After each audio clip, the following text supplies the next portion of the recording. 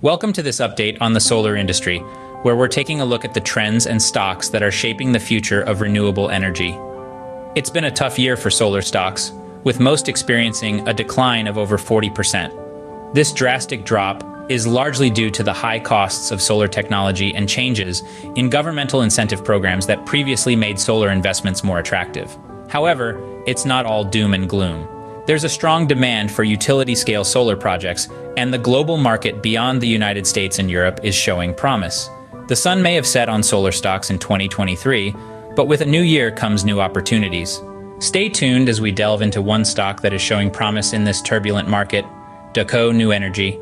Let's turn our attention now to Daqo New Energy, a player in the polysilicon industry that's currently undervalued.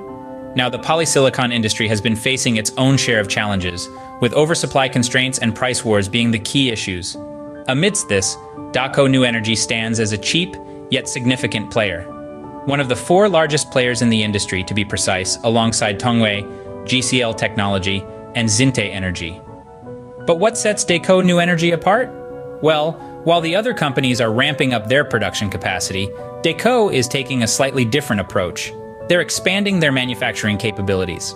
And this isn't just a game of semantics. By focusing on manufacturing capabilities over production volume, Daqo is setting itself up to be more agile and responsive to market changes. Now, the elephant in the room, polysilicon prices are expected to drop further in the first quarter of 2024. This might seem like a negative, but there's more to the story. Yes, Daqo's average selling price did drop in the third quarter of 2023, but they've got a trick up their sleeve. They can decrease their production cost thanks to the usage of their own silicon metal. This gives them an edge, allowing them to maintain profitability even in a low-price environment. Financially, Daqo is in an enviable position. They're debt-free and hold a high cash position, which adds to their resilience and ability to weather potential storms.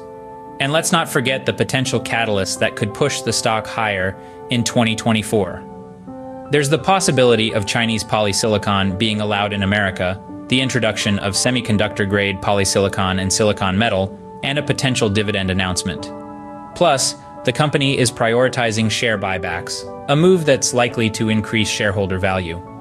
Daqo New Energy is certainly a stock to watch in 2024, but as with all investment decisions, it's important to consider the bigger picture. While the solar industry holds promise for a sustainable future, recent research has revealed a dark side: forced labor in China's polysilicon factories. The global solar panel manufacturing industry is under scrutiny for its alleged involvement in human rights violations.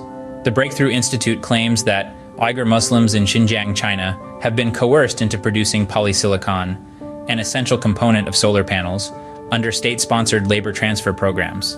These programs reportedly manipulate minority workers into factory jobs, threatening them with arrest and imprisonment. This isn't an operation on the fringe.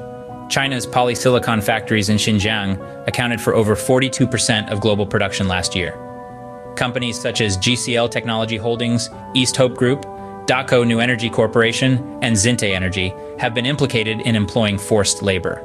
The conditions under which these workers operate are far from ideal, marked by long hours, low pay, dangerous conditions, and mandatory political indoctrination. Researchers argue that solar manufacturing companies are complicit in the Chinese Communist Party's campaign of oppression against Uyghurs and other minority groups. The implications of this are vast, posing significant risks to the supply chain and the global expansion of the solar industry. The United States has taken a stand against these practices, banning some imports of solar materials from Xinjiang. Other countries are deliberating similar measures. Researchers are urging energy companies to sever ties with Xinjiang-based manufacturers and for governments to support domestic solar manufacturing. The situation raises a fundamental question about the true cost of solar energy. It's not merely financial. There's a human cost to consider. As we strive for a greener future, we must ensure that it's built on a foundation of respect for human rights, not exploitation. As consumers and investors, it's crucial to consider these human rights issues when supporting solar companies. As we've seen, the solar industry in 2024 presents both opportunities and challenges. It's been a tough year for solar stocks, with many down over 40% due to high costs and changes in government incentive programs. Yet, amidst the turbulence, Daqo New Energy emerges as a potential gem, undervalued and financially robust. An industry leader in polysilicon production, Daqo is expanding its manufacturing capabilities, and several catalysts could push the stock higher this year.